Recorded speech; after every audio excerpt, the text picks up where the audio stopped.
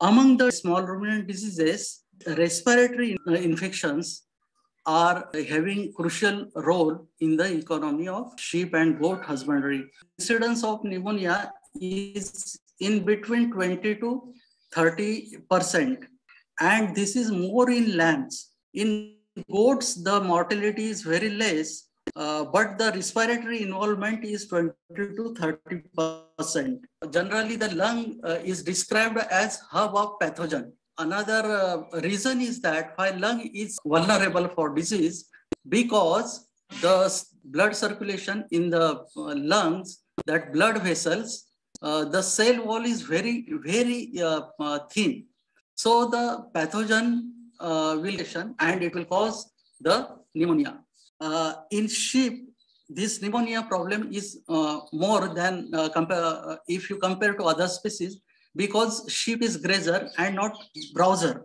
The infection come to nasal cavity, upper respiratory tract, the pathogen will flourish there, and that infection will go to the downside, and the respiratory system will affect.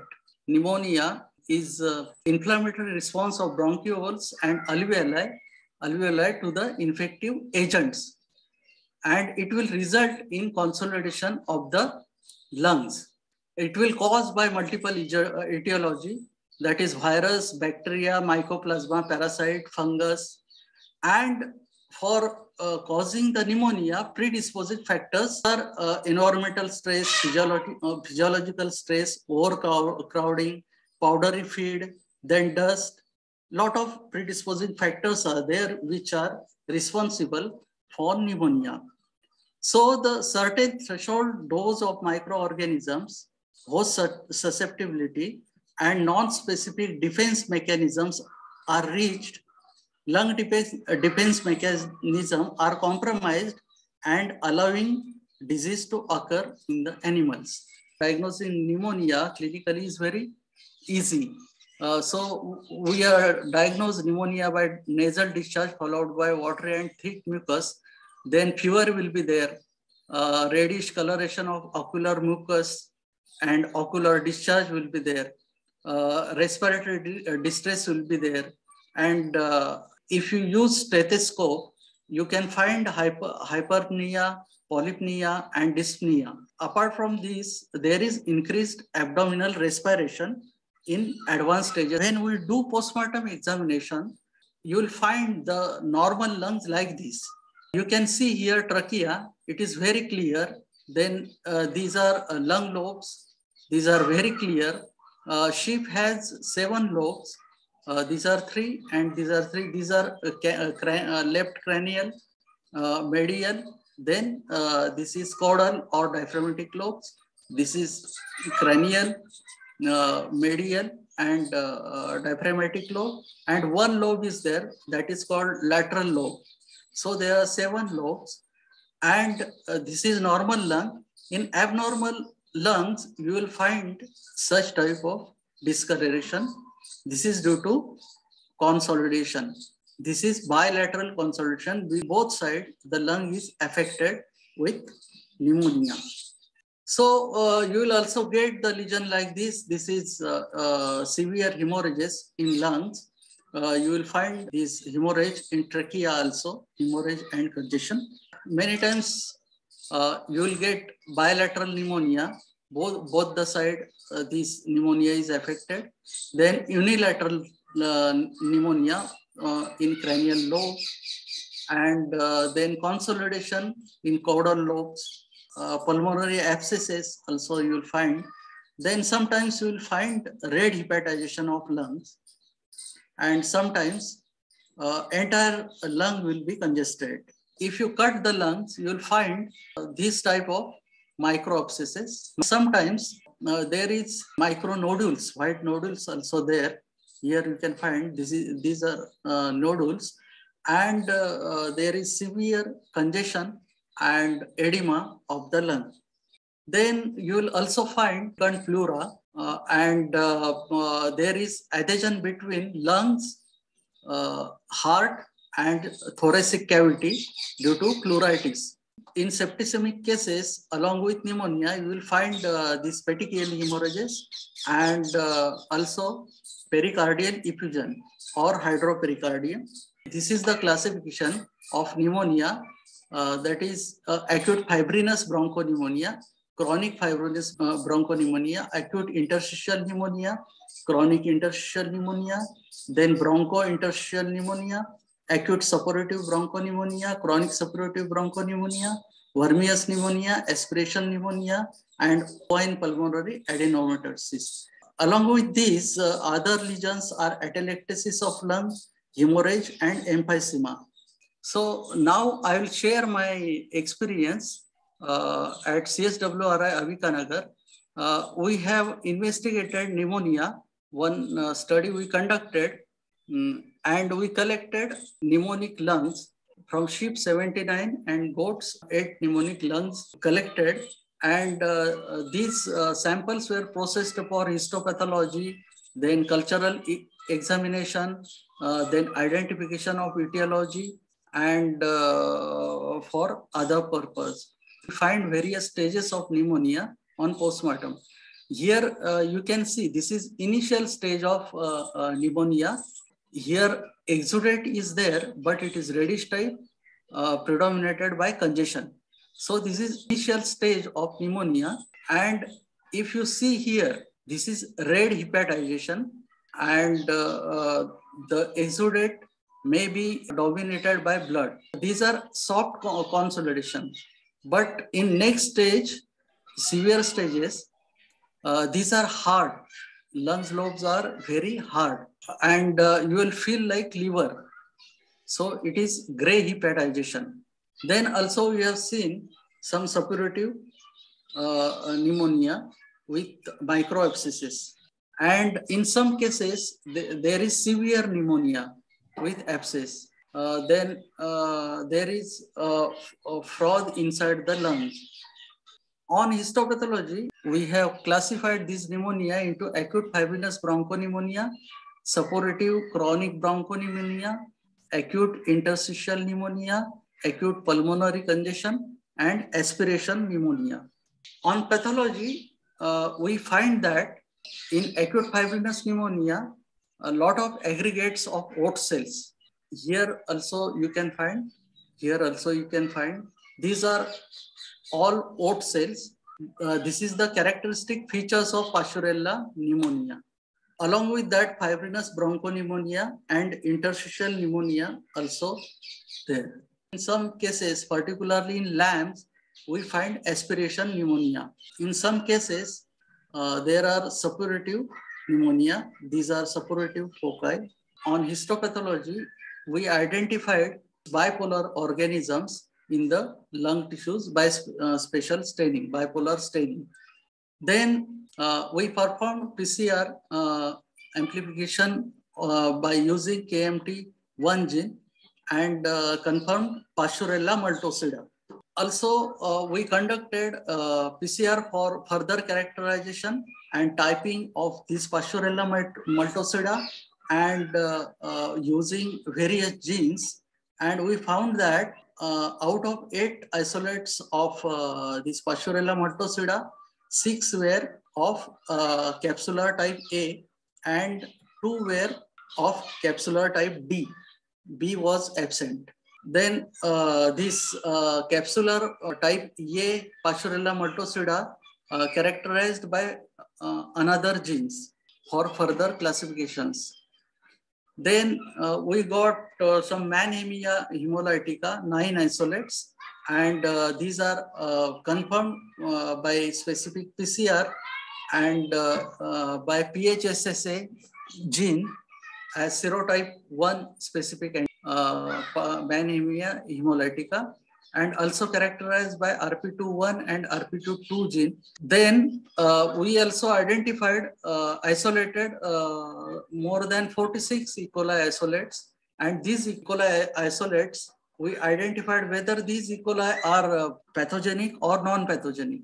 That we identified by PCR examination and also by sequencing of these isolates. So in this study, we find that Mannheimia hemolytica it is around 10.3%. Then Pasteurella multocida, it is around 8%. Then Biberstrania trialosi. This is important pathogen. Previously, it is known as Pasteurella trialosi. It is just like Pasteurella only, but now it is known as Biberstrania trialosi. And we are ignoring this infection. We are only concentrating on Mannheimia hemolytica and Pasteurella multocida. Then we isolated 47 E. coli, and apart from this, around 88 isolates were isolated from various bacterial species. Other isolates were Enterococcus species, Streptococcus, Staphylococcus, Pseudomonas aeruginosa, Corynebacterium, Cocuria species, Micrococcus species, Macrococcus species, Moraxilla, then Truperella, Pygenes, and Acinetobacter. Among these, it is known that Streptococcus, Staphylococcus, Pseudomonas, Corynebacterium are well-known causative agent of pneumonia. These are secondary bacterial infections, but we don't know about these other pathogens, what role they are playing in causing pneumonia. But recently there are many reports that Acinetobacter species is becoming very pathogenic and drug resistant.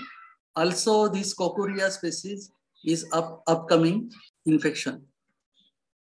Then we conducted antimicrobial susceptibility testing for Hemolytica and Pasteurella multocida on Trialosi also. So we found that there is around 55% drug resistance like amoxicillin, ciprofloxacin, enrofloxacin, norfloxacin, and ofloxacin. These are commonly used antibiotics, and we are getting drug resistance for these antibiotics.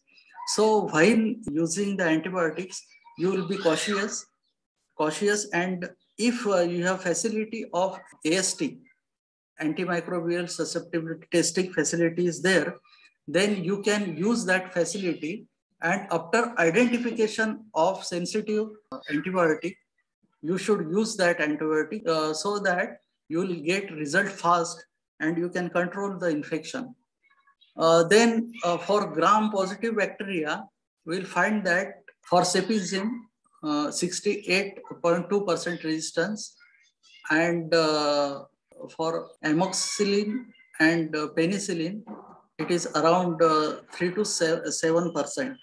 And we isolated the RNA and tested these samples for parainfluenza 3 virus infection by targeting the fusion protein and matrix protein. But we found that all samples were negative for PI3 infection. The specific diseases which are affecting on respiratory systems and causing pneumonia. PPR is well known. In the field, you might have getting a lot of cases of PPR. In Rajasthan, PPR is also prevalent. So it is familiar disease, and but as the mortality is very high, this is most important disease in small ruminants, both for sheep and goat. Another disease is always neglected in the field, that is ovine pulmonary adenomatosis, OPA. This is chronic disease, that's why this is neglected. But day by day, the economic importance of this disease is increasing, because a lot of reports are there. In slaughter cases, around 6 to 7% incidence is there. So this disease is emerging disease for India. Then you may not be heard about this enzotic nasal adenocarcinoma. This is, I think, new disease, and many people don't know about this disease. This is just similar to ovine pulmonary adenomatosis, OPA. And in India, there is no comprehensive report on enzotic nasal adenocarcinoma. Then another is contagious caprine pleuropneumonia. This is also a most important disease of goat. So first we'll discuss about PPR. As I told, there is huge mortality in PPR. So it is very important. When there is outbreak, you will get heavy mortality. Sometimes it will reach to 80%, but usually it is in between 10 to 20% mortality. Along with the heavy mortality, you will find that high fever, then respiratory, there is discharge from nostrils, and severe diarrhea. So PPR is characterized by severe pneumonia and severe enteritis. So this disease is reported in 1980 in goats, but before that, in 1979, it was first reported by Shaila et al. And after that, this disease spread in our country, and you will find that this PPR is everywhere. But for this disease, we have vaccine developed by IVRI, and it has better immunity, means more than 2 years immunity. So coming to the clinical symptoms, here you will find nasal discharge from nose, and also discharge from eyes. Then here you'll find a lot of erosions, ulcers, and the important is congestion of alveolar border of the lip. This is the case in goat. Severe diarrhea is there, shooting diarrhea, and that diarrhea is bloody diarrhea. So in oral cavity, you will also find ulcers. Then there is congestion of alveolar border. This is characteristic lesion. Then you will also get lesions in hard palate also and soft palate. But the lesions severe in abomasum. You will find severe congestion in abomasum. And in large intestine, lesions are more conspicuous. Means you will get hemorrhage and congestion, streak of congestion and hemorrhages in small intestine, but these are prominent in large intestine, and this lesion is described as zebra striping. But this is not always, you will not get it always in all the cases. Then, as we discussed, you will find such type of pneumonia.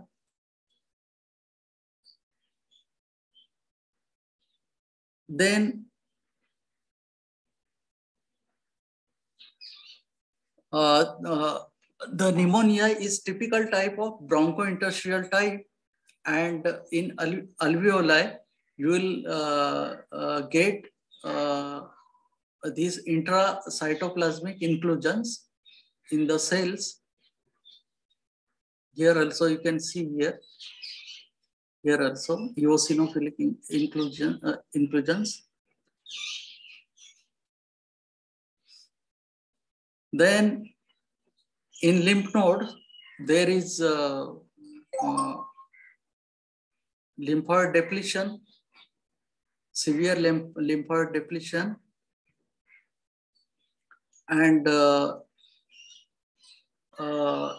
there is necrosis and necrosis in mesenteric lymph nodes. These severe lymphocytic depletion is characteristic lesion of PPR.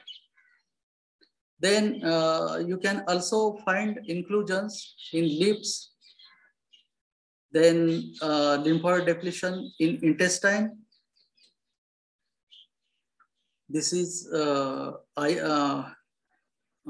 immunohistochemistry. You can identify the antigen, PPR antigen in various tissues.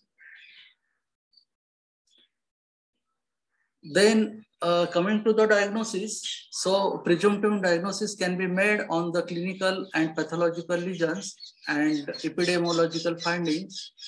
Then virus isolation and characterization of virus. Then a lot of tests are there. AJID is there, CIE, FAT, and a lot of tests are there. But in recently, people are using PCR, specific PCR test and RT-PCR test. Also, there are a lot of ELISA developed for identification of PPR. So this was about PPR.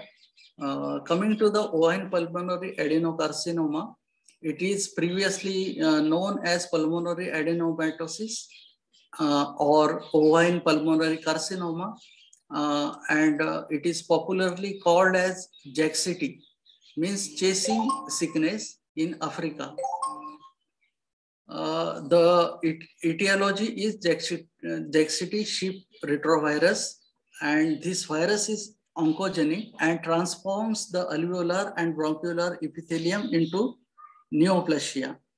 The species affected are primarily sheep, and you will also get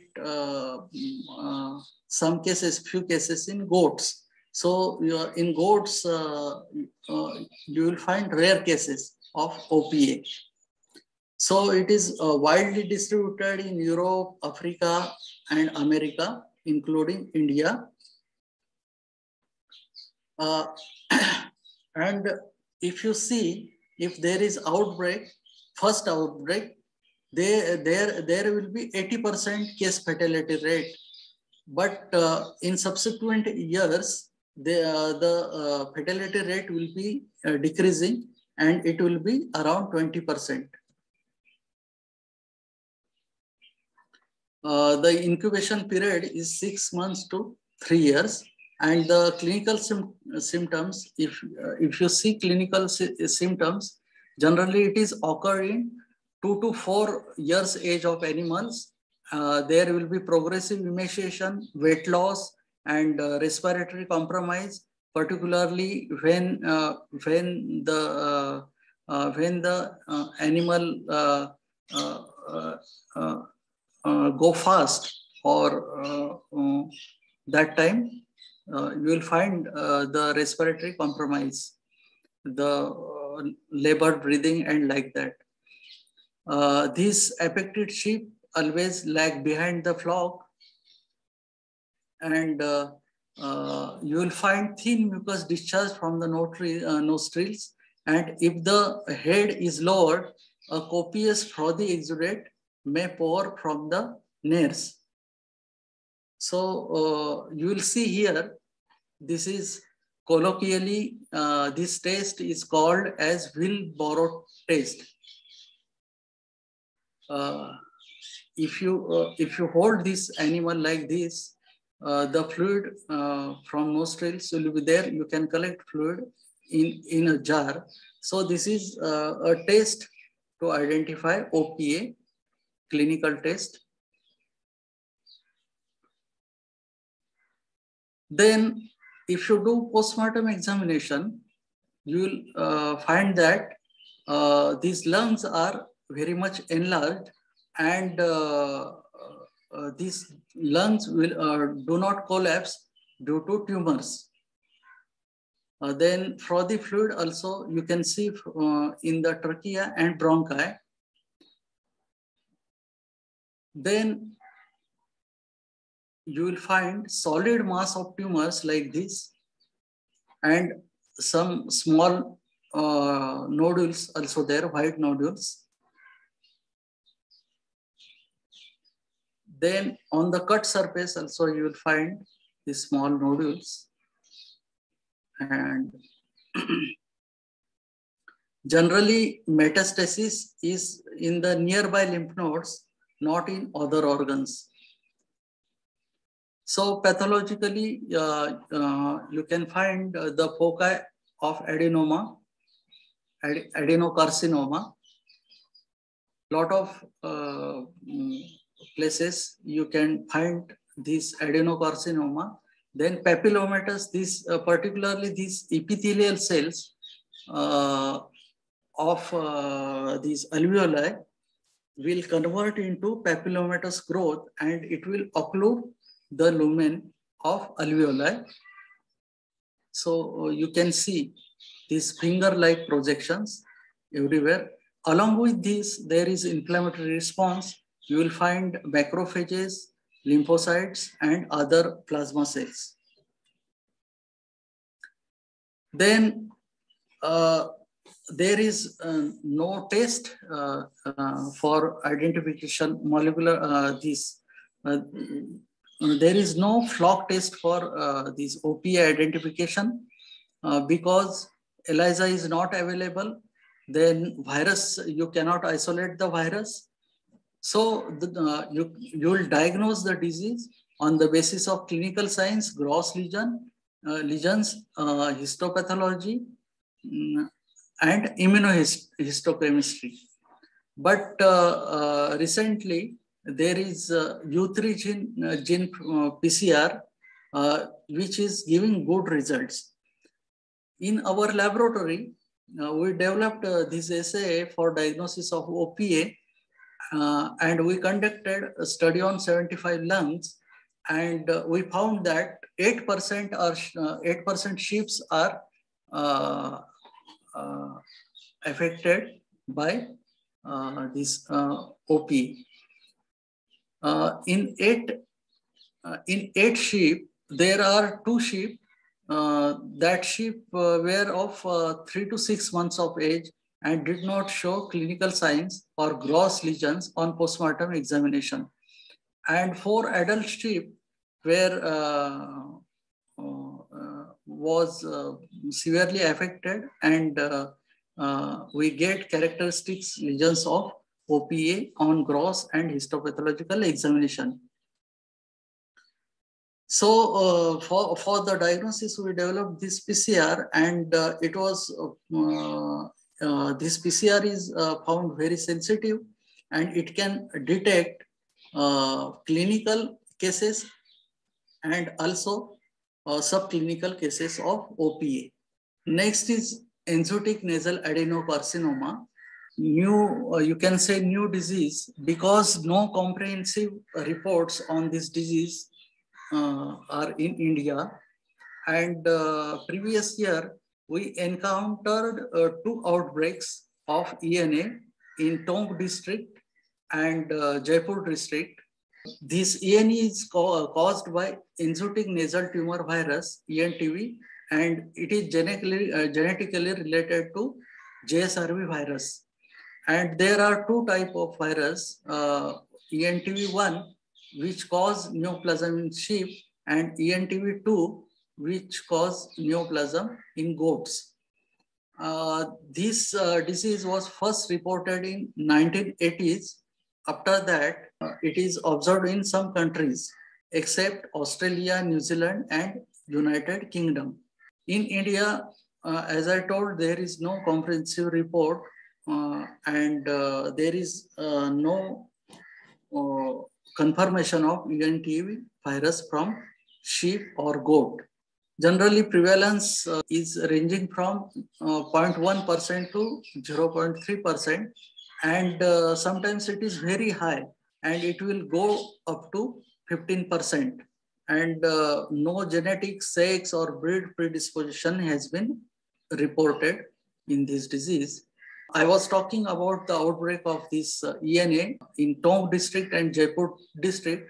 So total 600 sheep were affected, and there was 10 to 12% mortality, and morbidity was around 20%. First clinical symptom is that signs is that unilateral or bilateral protrusion of eyeball. Then these eye lesions were very extensive with loss of natural reflexes and loss of vision. Glaucoma is there. Then mouth breathing, frothy salivation.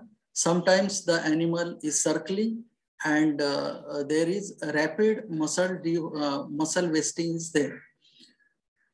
And we found that the location of the tumors was in olfactory mucosa of ethmoid cartilage. And this growing tumor compressed upon the walls of nasal cavity and and this protrusion of eyeball is resulted. Here you can see the protrusion of eyeball, unilateral protrusion of eyeball, and there is complete loss of vision, no reflexes at all. In another case, you can see right eye is protruded in comparison to left eye. From some sheep, we also collected the nasal discharge, and that discharge we stained by May Greenwald Jimsa stain, and we find that these tumor cells means clumps of tumor cells, and on the basis of that, we diagnosed it as nasal carcinoma. We conducted some 2-3 postmortems. Those sheep we got died in the field, and we conducted the postmortem. After opening these terminate bones, this nasal cavity is found occluded with tumor. You can see the tumorous growth here, and in this ENA, it is reported that there is no metastasis in any organ. Only the tumors are limited to the terminate bones. But we found that in lungs also, there is tumorous mass. You can see here, this is cut surface with necrotic debris and bloody exudate. We process these samples for histopathology. In lungs, we find the similar lesions like OPA, these alveoli with papillomatous proliferation and infiltration of mononuclear cells, giving adenomatous appearance, similar like OPA. Then in lung, these nasal tumors, we find similar changes like lungs. These cases were confirmed in the laboratory by GAG-gene PCR. This PCR we standardized in the laboratory, and we identified GAG-gene by PCR. Also, we standardized real-time PCR and identify this infection. So this was about ENA. Then coming to contagious caprine, pleuropneumonia. In Rajasthan, I have not seen this infection much. And in field also, there are very less cases of CCPP. So this infection is caused by Mycoplasma capricolum, subspecies Capri pneumoniae. The morbidity is 100%, and sometimes mortality goes very high. It is 80 to 100%. And it is widely prevalent in around 40 countries, and in India, it is also prevalent. First, this disease reported in Algeria, and it is also called as Bau-Frida. The disease spread by direct contact and aerosol routes. There are 3 forms of the disease. One is per acute form, second is acute form, and the third is chronic form. So in per acute form, there is a sudden death within 24 to 72 hours, and clinical symptoms are absent. There is no clinical symptoms. But in acute form and chronic form, you will get these respiratory symptoms and other clinical signs. The clinical symptoms are anorexia, depression, dyspnea, fever, coughing, nasal discharge, lagging behind, lying down, and thoracic pain are also reported. And other signs include inspiratory dyspnea accompanied by grunting sound and snoring sound. In some reports, they have given the clinical symptoms as continuous nasal discharge, which is initially serofibrous, straw colored, followed by thick mucoid or purulent and rust colored might be observed. Here you can see these are downloaded from internet. So here you can see the severe nasal discharge. Then this pleura is thickened and always there is unilateral consolidation of the lungs. So this one side lung is not affected, but other side is heavily affected, enlarged with thickened pleura, and on the cut surface, you can find the typical picture like marbling. Then in microscopic lesions, you will find septal peribronchial fibrosis in 82%. Then fibrinous pleuritis in 64%. Then peribronchial cuffing of inflammatory mononuclear cells, 55%. And in the pneumonia, the macrophages are the main cells, followed by neutrophils, along with few pulmonary fibrin deposits. Then this pneumonia is typically bronchointestinal pneumonia with emphysema and atelectasis of alveoli, then thickening of interlobular septa, then proteinous material deposition in alveoli, which is characteristic of CCPP. Here you can see the proteinaceous material. This is characteristic of CCPP. Thick interlobular septa, thickened interlobular septa, and a lot of inflammatory cells are there. Then diagnosis of this disease can be done by clinical science, gross and histopathology. And you can isolate organism, but the isolation is very difficult because this is a somewhat fastidious organism and require special growth media, and special facility should be there for isolation of mycoplasma. So somewhat difficult to isolate, but this is gold standard method to confirm the disease. But you can diagnose this disease by ELISA, FAT, CFT, and indirect hemagglutination test. Nowadays, this PCR test is very popular, and C-ELISA is also popular. To conclude this topic, before concluding this topic, we'll think about some recommendations to curtail this problem. So if you want to prevent the pneumonia, first remove the predisposing factor. First identify which is the predisposing factor. Suppose your feed is powdery form, so that may be causing the initial sensitization for pneumonia. So you should change your feed. Suppose there is severe cold in winter season, and you will get mortality in lambs. So you should protect the lambs from severe cold. So first of all, you should remove the predisposing factors. Then identify the lambs which are having these pneumonic symptoms, and you isolate them and treat with the antibiotic treatment along with electrolytes and other supportive therapeutics. Then you can give adequate supplementation of selenium and vitamin E. It will definitely help in reducing the outbreak of pneumonia, cases of pneumonia. Then ensure the proper feeding of lambs. I'm talking of lambs because this pneumonia is very much important in lambs and causing a lot of deaths in lambs.